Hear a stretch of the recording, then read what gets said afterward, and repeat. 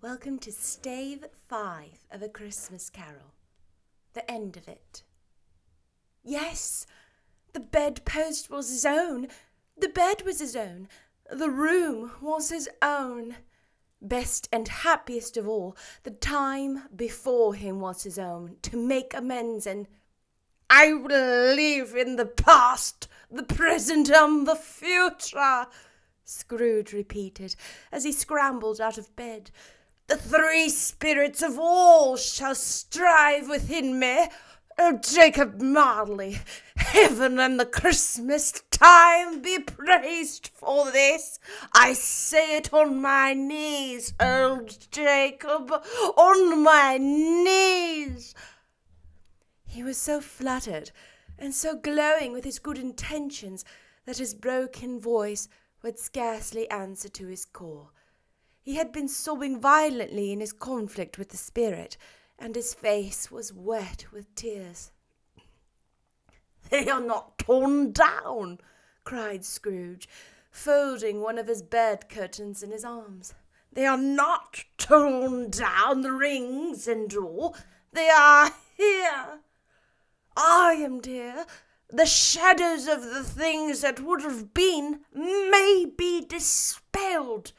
They will be. I know they will be."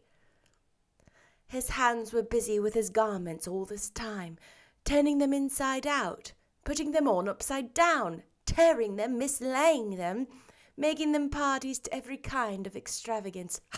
"I don't know what to do," cried Scrooge, laughing and crying in the same breath, and making a perfect Laocoon of himself with his stockings. "I'm as light as a feather. I'm as happy as an angel. I'm as merry as a schoolboy. I'm as giddy as a drunken man. A Merry Christmas to everybody. A Happy New Year to all the world. Hello there. Whoop. Hello." He had frisked into the sitting room and was now standing there, perfectly winded. "There's the saucepan with the gruel in it," cried Scrooge, starting off again and going round the fireplace. "There's the door by which the ghost of Jacob Marley entered. There's the corner where the ghost of Christmas present sat. There's the window where I saw the wandering spirits. It's all right. It's all true. It happened. Ha, ha, ha, ha." Really, for a man who had been out of practice for so many years, it was a splendid laugh, a most illustrious laugh, the father of a long, long line of brilliant laughs. "I don't know what day of the month it is," said Scrooge. "I don't know how long I've been among the spirits. I don't know anything. I'm quite a baby. Never mind. I don't care. I'd rather be a baby. Hello! Whoop! Hello there!" He was checked in his transports by the churches ringing out the lustiest pearls he had ever heard. Clash, clang, clamour, ding, dong, bell. Bell, dong, ding, hammer, clang, clash.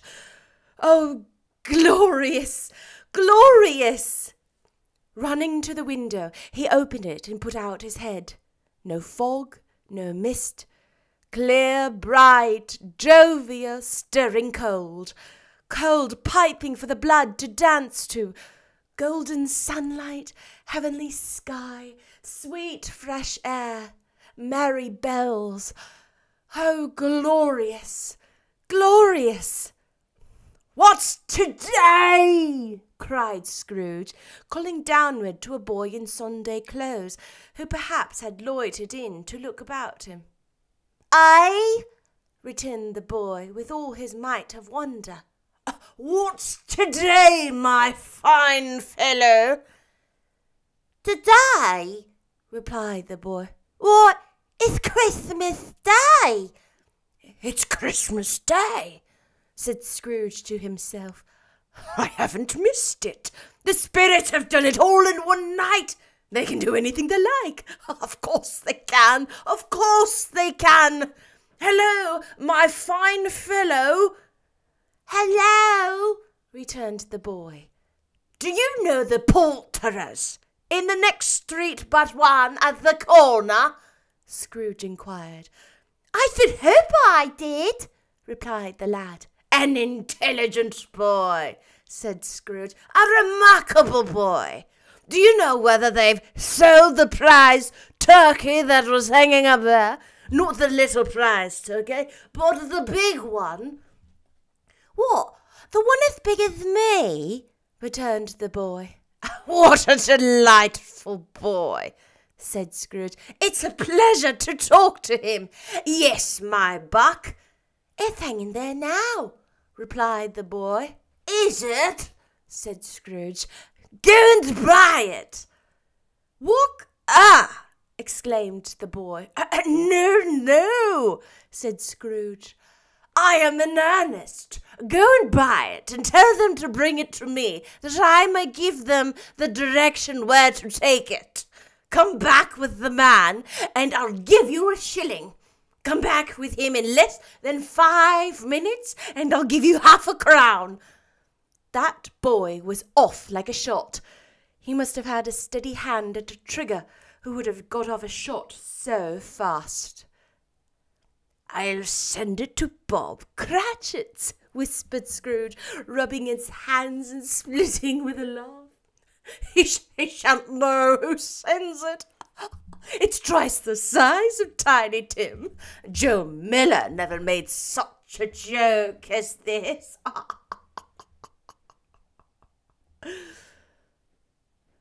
The hand in which he wrote the address was not a steady one, but write it he did, somehow, and went downstairs to open the street door, ready for the coming of the poulterer's man. As he stood there, waiting his arrival, the knocker caught his eye. I shall love it as long as I live, cried Scrooge, patting it with his hand. I scarcely ever looked at it before. What an honest expression it has in its face. What a wonderful knocker. Here's the turkey. Hello. Oop. How are you? Merry Christmas. It was a turkey. He never would have stood upon his legs, that bird. He would have snapped 'em short off in a minute, like sticks of sealing wax. Why, it's impossible to carry that to Camden Town, said Scrooge. You must have a cab. The chuckle with which he said this, and the chuckle with which he paid for the turkey, and the chuckle with which he paid for the cab, and the chuckle with which he recompensed the boy, were only to be exceeded by the chuckle with which he sat down breathless in his chair again, and chuckled till he cried. Shaving was not an easy task, for his hand continued to shake very much, and shaving requires attention, even when you don't dance while you're at it. But if he had cut the end of his nose off, he would have put a piece of sticking plaster over it and been quite satisfied. He dressed himself all in his best, and at last got out into the streets, the people by this time pouring forth, as he had seen them with the ghost of Christmas present, and walking with his hands behind him. Scrooge regarded every one with a delighted smile. He looked so irresistibly pleasant, in a word, that 3 or 4 good-humoured fellows said, Good morning, sir, a Merry Christmas to you. And Scrooge said often afterwards that of all the blithe sounds he had ever heard, those were the blithest in his ears. He had not gone far, when coming on towards him he beheld the portly gentleman who had walked into his counting-house the day before and said, Scrooge and Marley's, I believe. It sent a pang across his heart to think of how this old gentleman would look upon him when they met, and he knew what path lay straight before him, and he took it. My dear sir, said Scrooge, quickening his pace, and taking the old gentleman by both hands, how do you do? I hope you succeeded yesterday. It was very kind of you. A Merry Christmas to you, sir. Mr. Scrooge? Yes, said Scrooge. That is my name. And I fear it may not be pleasant to you. Allow me to ask your pardon, and will you have the goodness... Here, Scrooge whispered in his ear. Lord bless me, cried the gentleman, as if his breath were taken away. My dear Mr. Scrooge, are you serious? If you please, said Scrooge. Not a farthing less. A great many back payments are included, I assure you. Will you do me that favour?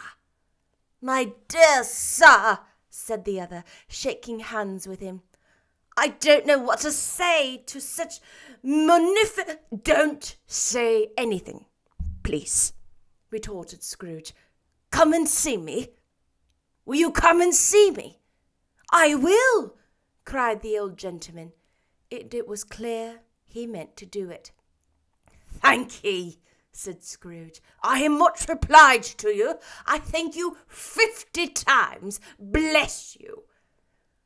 He went to church and walked about the streets and watched the people hurrying to and fro, and patted children on the head, and questioned beggars, and looked down into the kitchens of houses and up to the windows, and found that everything could yield him pleasure. He had never dreamed that any walk, that anything, could give him so much happiness. In the afternoon he turned his steps towards his nephew's house. He passed the door a dozen times before he had the courage to go up and knock, but he made a dash and did it.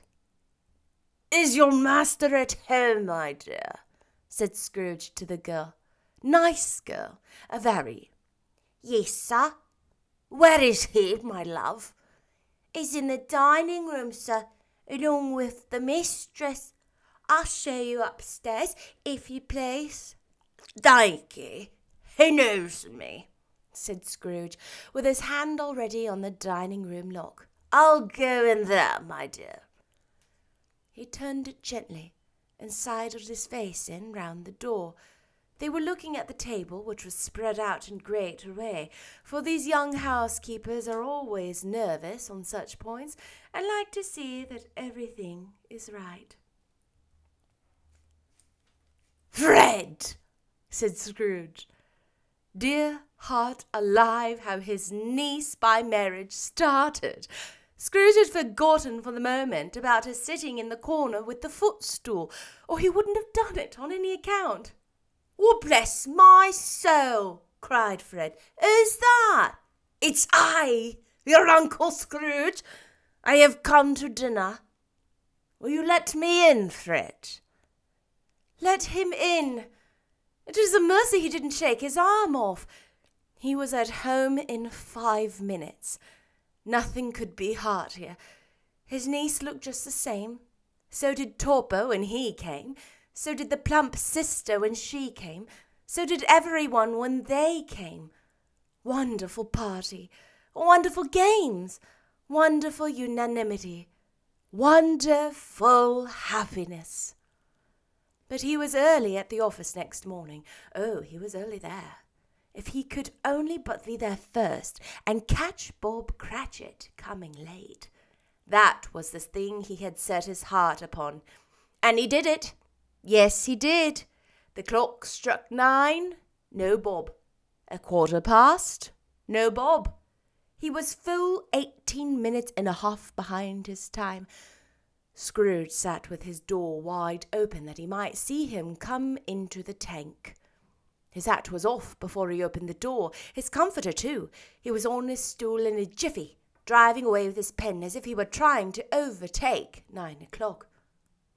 Hello, growled Scrooge, in his accustomed voice, as near as he could feign it.